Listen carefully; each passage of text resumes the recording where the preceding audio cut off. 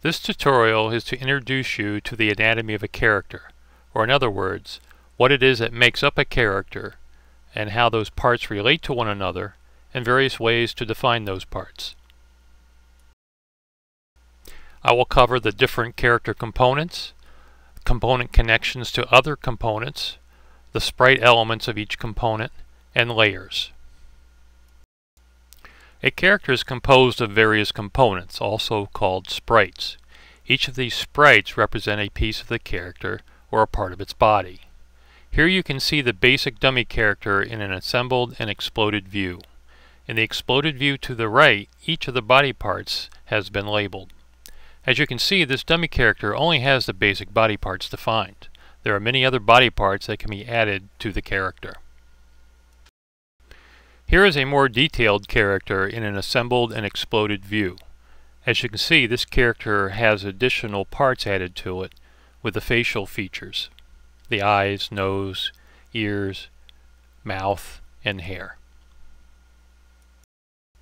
Looking at an exploded view of the head, you can see the various facial parts that were used here. Note that there are no eyebrows. A character only needs to use those parts that define the character. You do not have to use all the parts. Each body part or sprite is an image. The sprite image can be any importable image type, be it a vector drawing, image file, or even a flash file with animation.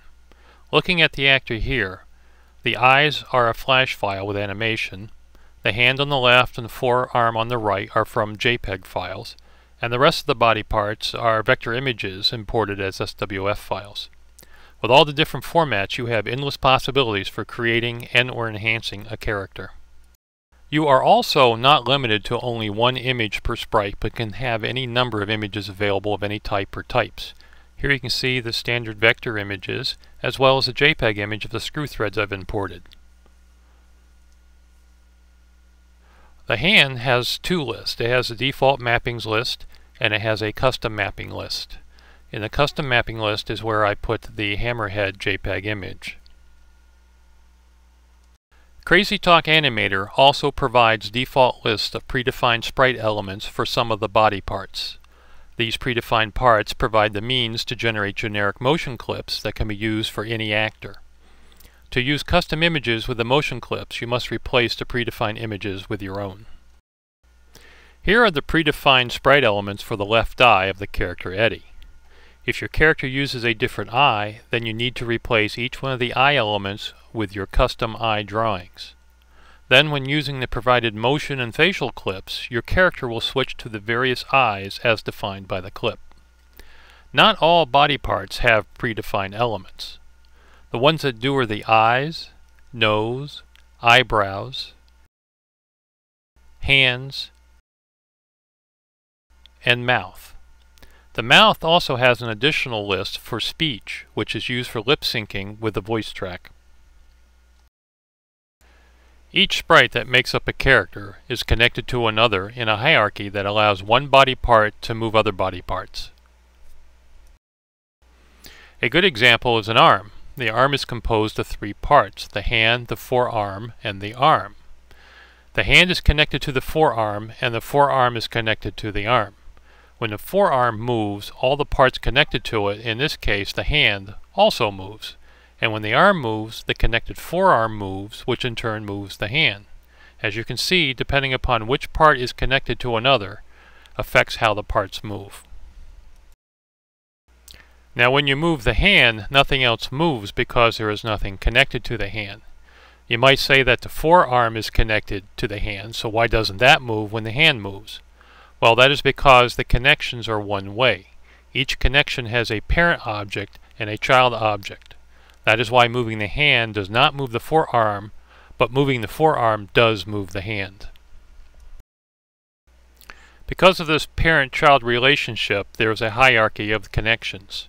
This hierarchy can be seen while in Composer mode in the bottom right corner under the Scene Manager on the Scene tab. At the top of the hierarchy is the lower torso. All parts are connected to this, the most parent of all parts. When the torso is moved, all other parts are moved with it. Looking at the tree list of the hierarchy under the Scene tab, You can scroll through and see what a part's parent is so that you can see what the part will be moved by. This is sometimes loosely referred to as a bone structure. When looking at this tree list, just remember that for any object moved, all objects connected to it will also move. Those are the ones that are shown underneath and slightly to the right of it. If you scroll down to the right arm, you will see the parent-child relationships with the right forearm and the right hand. For moving the right arm, the right forearm and right hand will move. For the right forearm moving, only the right hand will move. And for the right hand moving, nothing else will move. Since a character is comprised of all these sprite objects, and the character is only two-dimensional, these sprites have to be stacked or layered on top of each other. When doing so, this means that each object has a position in the stack, sometimes called the Z-order. The position of a sprite in the stack determines which sprite it will cover, and also which sprites will cover it. The sprite object at the top of the stack will cover all other sprites below it. The sprite just below the top one will cover all the other objects except the top sprite. If we look again to the lower right corner under the Scene Manager, there is the Layers tab. This is where the order of the sprites in the stack are determined.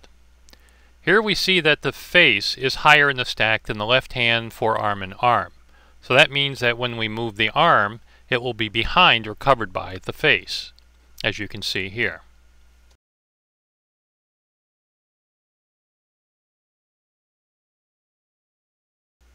If you want the arm, forearm, and hand to be in front of the face, then you have to move those sprites higher in the stack than the face.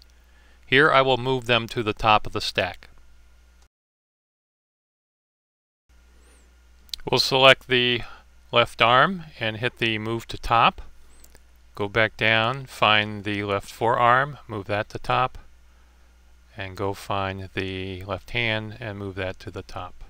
Now the left hand, left forearm, and arm are all at the very top of the stack, and the face is below it. Now moving them, you see that they are in front of the face.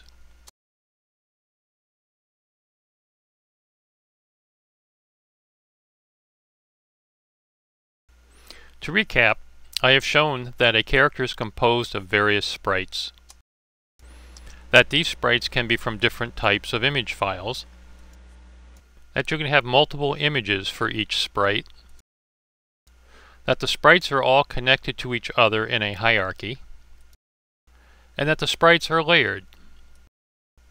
I hope this has given you an understanding of the basics of the anatomy of a character. If you have any questions, please contact me at ctastepbystep@gmail.com.